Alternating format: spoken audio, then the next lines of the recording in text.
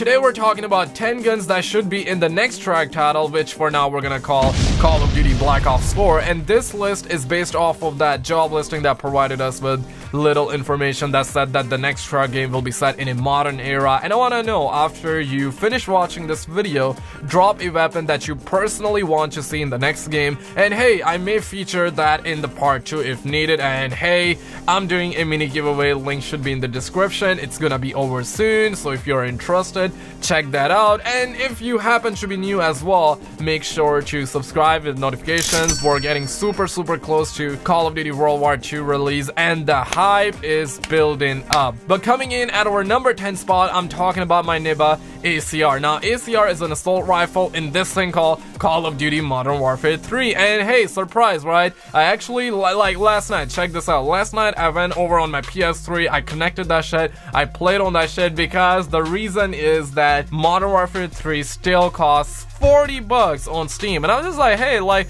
that shit's crazy. Like, I ain't gonna pay for that, man. I ain't gonna pay $40 just to actually record a gameplay or two. So I was just like, no, I'm gonna connect my PS3, gonna connect that shit and play that shit. And hey, I actually played Modern Warfare 3 last night on PS3, and all I wanna say, the graphics, crap, like straight up crap. Like, look at this mofo. Like, I can do peekaboo, I see you all day long, and this shit ain't gonna be old. Like, this is never gonna be old. But hey, the gameplay is gold compared to today's Call of Duty, and that is a 100% fact. Like, Modern Warfare 3, that shit is nasty, yo. But ACR is an assault rifle, it has laser recoil, it's known for its accuracy, and it has 30 ammo in the mag and 60 in reserve. Of course, that's without us having the extended mag, and extended mag would surely give it a little bump, which is nice and all. But ACR, oh, I really want to see this fact in the next Treyarch game. But coming in at our number 9 spot, I'm talking about the M9 handgun. Now check this out, I will have Battlefield 3 gameplay, and I'm gonna go over a little bit. Now,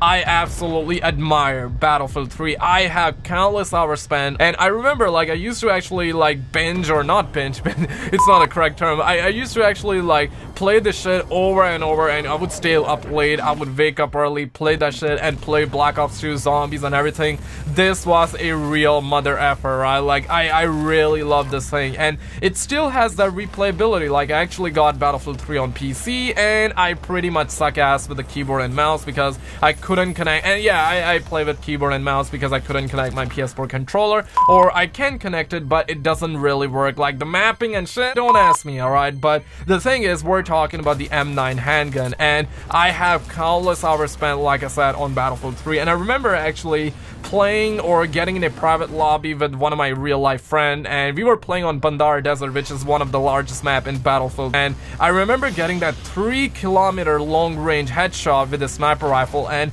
I was like 20 something in the whole world on leaderboard. And at that time, that should matter, folks. That should really matter. And looking back now, I really miss my childhood, and that shit is like straight up fire. But M9 is a pistol, it got 16 ammo in the mag and 48 in reserve. Of course, I'm pulling those stats from Battlefield 3, but M9 pistol should be a great addition in the next Treyarch game in the multiplayer, and even in Zombies, this should be a great addition. What if this is like a starting room pistol, right? Then it's gonna be really good. Or let's say if it's not a starting room pistol, but it's something that we can purchase off of the wall, then it should be a great fun too. But at our number 8 spot, we're talking about the Vector K10. Now, Vector K10 is in Call of Duty Black Ops 2 multiplayer. It got 36 ammo in the mag and 108 in reserve. The gun model is absolutely fire. It has low recoil, love the iron sights as well, and I feel like this should be a great addition once again in the next Treyarch game. Maybe not in Zombies, maybe,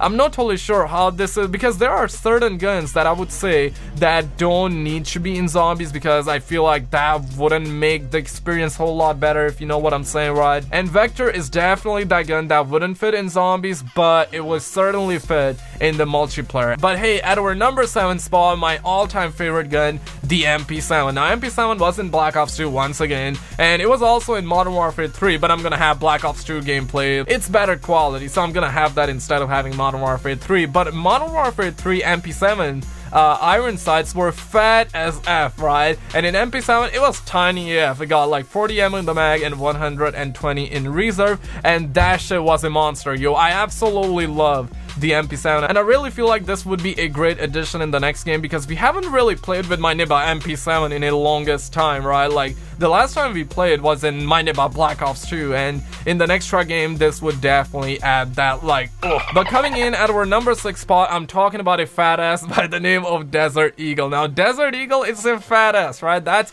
codename fat ass, and I absolutely love the Desert Eagle. It has a high kick for sure, and once again, it's a fat ass. It got 8 ammo in the mag and 16 in reserve. Basically, you actually pew the shit out of it. You reload, pew, reload, pew, and this shit is straight up fire. And I really want to have this shit back in the next Treyarch game, because the last time we actually played with this thing was in Modern Warfare 3. I could be totally wrong. Maybe we have it in IW. I doubt it is in IW, but hey, you get the idea, right? Like, I'm certainly not the best with video games, but this was in Modern Warfare 3 and I really effing miss it. But at our number 5 spot, we're talking about the RPD. Now, RPD is a real life gun once again, and it was in Black Ops 2 Zombies. It was like exclusive to Black Ops 2 Zombies, and I absolutely missed the heck out of this gun. It was a great gun. Like, this shit was fire, yo. It has 100 ammo in the mag and 400 in reserve. It's a lightweight monster, that's what I like to call it. Shells ejecting on this gives me boners. Like, I mean, that's private information, but hey, I thought, like, we're cool, right? I'm pretty sure we're cool, right? So, I mean, I'm just gonna let you know what's up, but when you pack punch it, it has 125 ammo in the mag and 750 in reserve, and it's called the relativistic punishment device. Totally butchered that, but hey, who cares, right? Doesn't matter. But at our number 4 spot, or I mean, before we jump on to the number 4 spot, I really want the RP. Treyarch, if you're listening, put that mofo in the next Zombies, and even in multiplayer, this should be great fun, because if it's a modern era, then it totally makes sense to actually have my Nibba RPD in the next multiplayer of this thing called Black Ops 4 or whatever, it doesn't matter, right? But at our number 4 spot, we're talking about the Uzi. Now check this out, this was in Mob of the Dead, and I absolutely love this thing, and it's called the Uncle Gal when it's PAP, and Mob of the Dead remaster would be a thing, so I'm very certain we're gonna get it back, and it's called the Uncle Gal, which is like a teaser. Oh, this is getting really spicy here, but it has 25 ammo in the mag and 275 in reserve, and when you pack punch this B, it still has 25 in the mag, but 300, just a little bump, you get an extra mag, which is just like, Treyarch, like, what, are you crazy?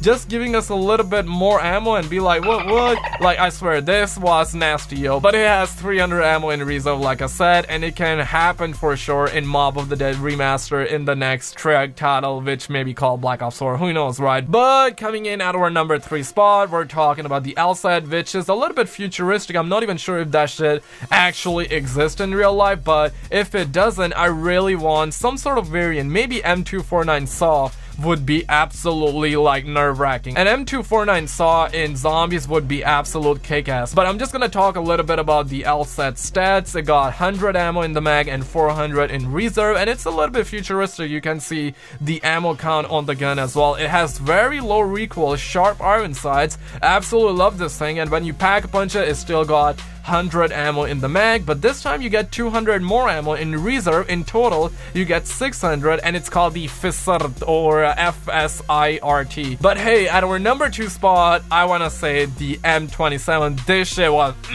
This shit was like really just absolutely love this thing, and I'm not even sure, like, yeah, this is me basically. I'm not even sure if it's in any other map beside Nuketown. I really feel like it's only in Nuketown. It got 30 ammo in the mag and 240 in reserve, and it does exist in real life. I was about to say like it doesn't, but I actually did some research and shit like that. So it does exist in real life, and I really want to see this back in the next Zombies and in the next Treyarch game. And I feel like we had like textures in Black Ops 3, because I remember when everyone was saying like, hey, we're gonna get M27 back in Black Ops 3, but that didn't happen, or maybe it did. I'm like super slow, like I'm not really catching up with the whole Black Ops 3 multiplayer, but I'm pretty sure it's not in. So I really want to, even if it's in, or even if we get it, I doubt it, but I really want to see this back in the next Treyarch game. That's what I'm saying. It doesn't matter about Black Ops 3 anymore. But at our number 1 spot, I want to say, or I mean, before we get on to the number 1 spot. When you pack punch the M27, it's called the Mystifier. It got 30 ammo in the mag once again, but 360 this time around. And now coming in at our number 1 spot, I'm talking about the Mob of the Dead version. It's very important. Only Mob of the Dead version. I'm not talking about Revelation version. No. Not even the Origins remaster version. No. I'm talking about the original Mob of the Dead Tommy gun. It got 50 ammo in the mag and 350 in reserve. When you pack punch it, it gets 50 once again in the mag, but 400 in reserve. Should be a little bit higher in terms of ammo in the next game, and it's called the Speakeasy. And in Black Ops 2, it feels real, if you know what I mean, right? And in Black Ops 3, it doesn't really feel that real to me. And this is another one of the gun that gives me boners and everything like that. But hey, that's too much information. Check out some other videos on the screen. Subscribe if you happen to be new, and if you did enjoy this video, smash the like, enter in the giveaway, and I'll see you very freaking soon.